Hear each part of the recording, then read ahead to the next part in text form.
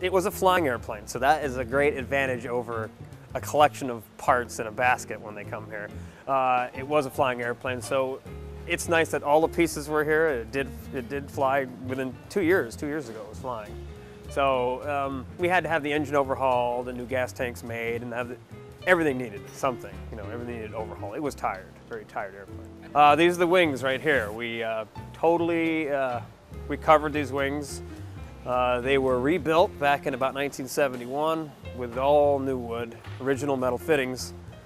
This airplane originally was on floats at one time in the 50s as a swordfish spotter, and since then it's needed a rebuild.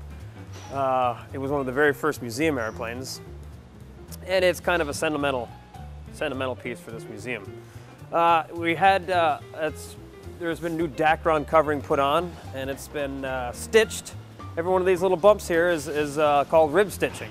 You actually stitch the fabric to the structure, the wooden structure. And it's very labor intensive. It's not very hard, but it's kind of a lost art. And then you have finishing tapes that go over it. But it's just a process of spraying coats and sanding them, and a lot of the guys are pretty sick of sanding, but there's a lot of sanding in between coats to make the finish very nice. I mean, you have to test this stuff once in a while. To 80 pounds, you punch test it later on in life, and it's pretty strong stuff. It replaces, we like to use a lot of original material.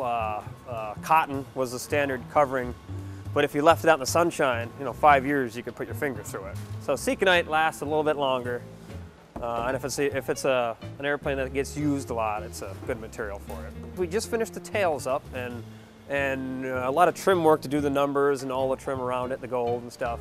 The next part is the fuselage, is to concentrate on that. A lot of the metal, the guys are stripping metal down now, all the cowlings and anything metal. There's a lot of pieces. Have to be stripped, repaired, repainted.